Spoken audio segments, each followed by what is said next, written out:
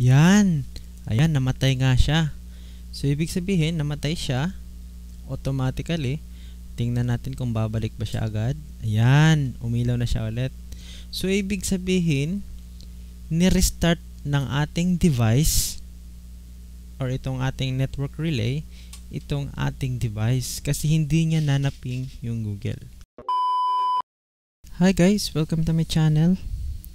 Ngayon naman na pag-uusapan natin kung paano natin i-fix ang mga problems tulad ng device lost connection, yung biglaang pagkawala ng internet, or connected ka nga sa wifi pero wala namang internet to the point na yung router at saka modem mo is kailangan mo nang i-restart. At saka paano naman kung yung location mo is malayo, tulad ng mayroon kang vendo. Yung vendo mo is nasa kabilang barangay.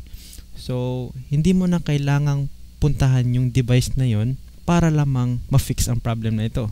So, yung gamit natin sa pag-fix ng mga problems na nandito is itong kung tawagin nilang IP Network Relay Module. Ito pala ay nabibili natin sa Shopee or Lazada. Ilalagay ko yung link sa description sa baba. Yung gamit pala nito ay nire-reboot niya yung device or yung modem mo kung na-lost yung connection depende sa IP na yung sinet. So, without further ado, let's proceed. Bago tayo magsimula, pag-usapan muna natin kung ano yung normal connection na ginagamit natin sa ating mga bahay. So, syempre, una, dapat meron kang modem, router, na nakaplug sa outlet. At syempre, automatic na siyang magko-connect sa internet. Yan. Yan yung mga normal connection na ginagamit natin sa bahay. Yung ginagamit ko pala dito sa diagram ko is itong PLDT R281 kasi yun lang yung device na available ko at this time.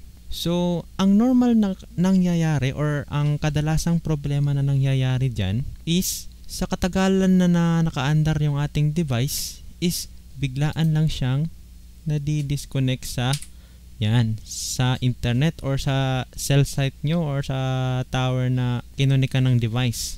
So, ang mangyayari dyan, connected ka sa wifi pero walang internet.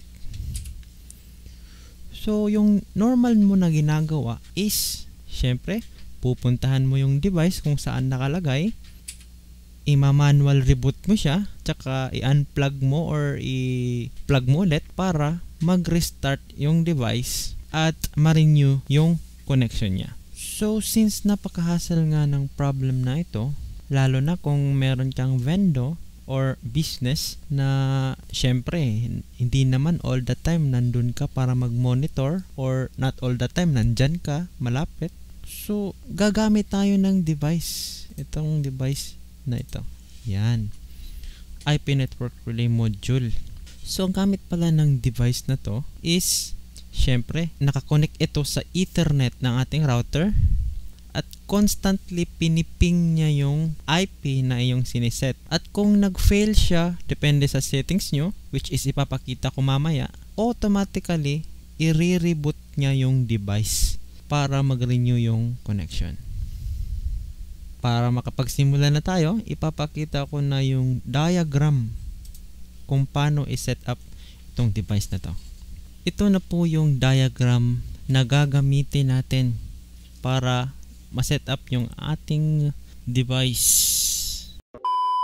Bago natin umpisahan yung at pag-connect ng mga wirings is unang-una, bubuksan muna natin yung device para ma-reset siya sa kanyang default IP. So, buksan muna natin.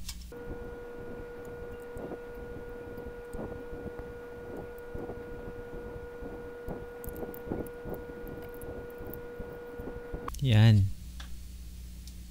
Pag nabuksan na natin siya, is makikita natin itong device. Ito. Hindi ba siya klaro? Yan. Yung yellow na yan is kailangan muna natin yang tanggalin. Tanggalin muna natin. Yan. Tapos, isaksak muna natin siya sa ating power. Ating 12 volts pala tong supply na to. Yung nangyayari dyan is pag nakatanggal yung jumper, ibig sabihin is nire-reset niya yung device. Yan, pag nasaksak na natin siya sa power, pwede na natin ibalik itong jumper. Yan. Yan. At ibig sabihin, tapos na natin siyang i-reset. At pwede na natin siyang tanggalin at ibalik sa kanyang lalagyan.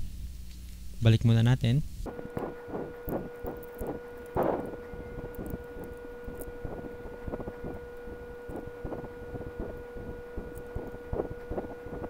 Yan.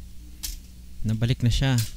So, since nabalik na natin siya, pwede na natin umpisahan yung pagwa-wiring niya. So, yan pala yung wiring diagram niya. Yan. At saka, pwede na tayong mag-umpisang mag-wiring. Sundan lang natin yung wiring na nasa diagram. So, yan. Meron na ako naka-prepare dito.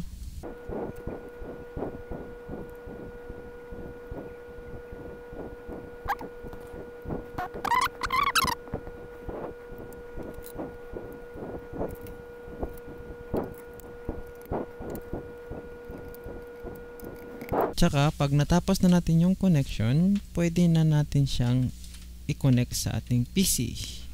Yan. Connect tayo sa PC. Yan. Tapos yan, nakita niya natin, umiilaw na yung kanyang LED ng Ethernet port. So, lipat tayo ngayon sa PC. So, yung susunod natin gagawin is bubuksan natin itong tool.exe. Tapos yan.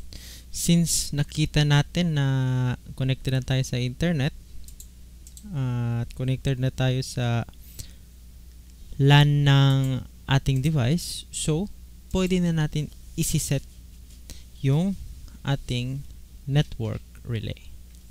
So, iset mo natin yung network card. Ito.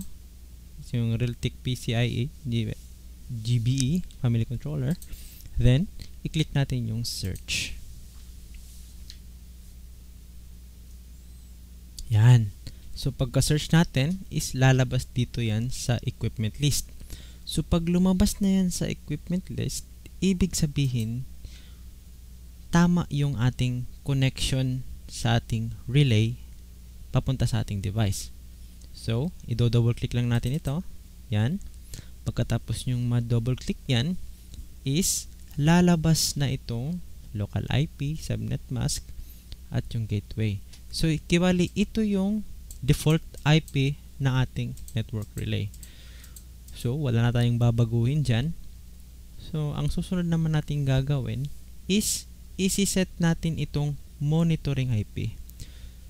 So, for example, gusto kong mag-IP sa Google DNS server, which is 8.8.8.8. Yan.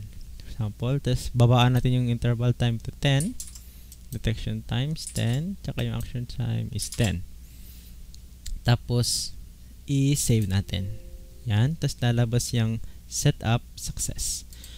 So, ang ibig sabihin yan is ipiping ng ating network relay itong Google DNS server na sinet natin.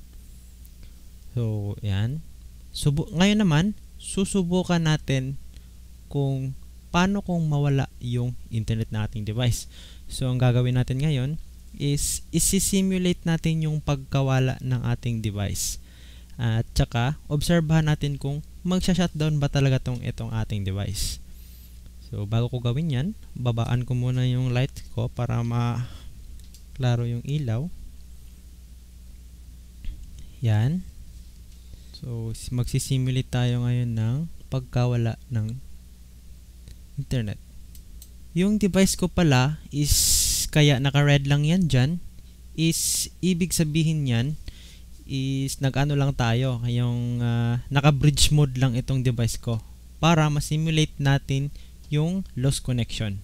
Okay, i-test muna natin pala kung meron tayong internet. So, browse tayo dito sa YouTube. Subukan natin.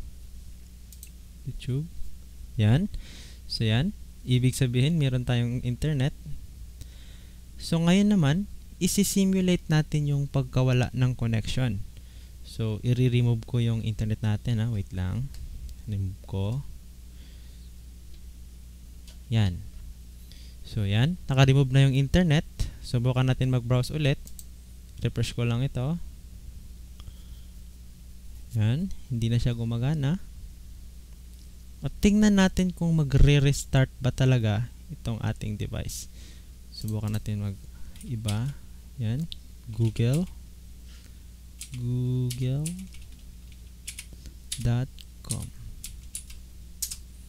Yan. So, yan. Wala na talaga ang internet. Cannot be reached na siya. So, ibig sabihin, hindi niya na maping.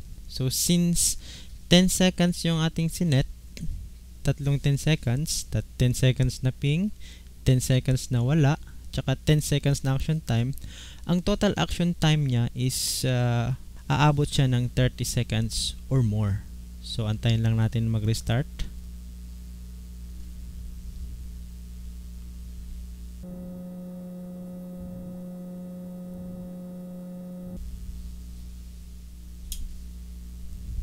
Yan.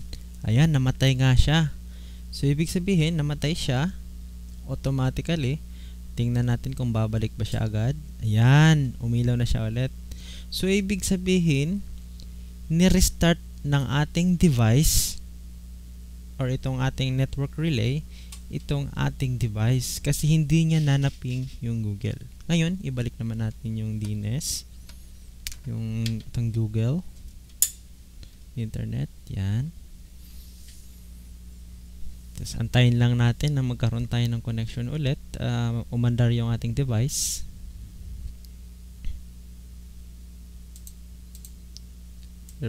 Refresh lang natin yung tab.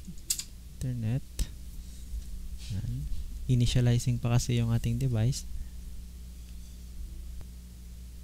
Yan. Connected na tayo ulit sa internet. So, ganun lang po kadali. Yan. So, since 8.8 yung sinet natin, put muna sa isa. Yan. Since 8.8 yung sinet natin, yung ipiping niya is 8.8.8 lang. Yan.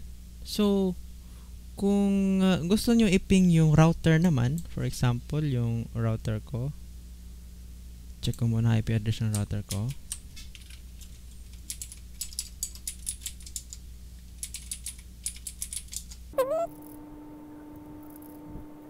Yan.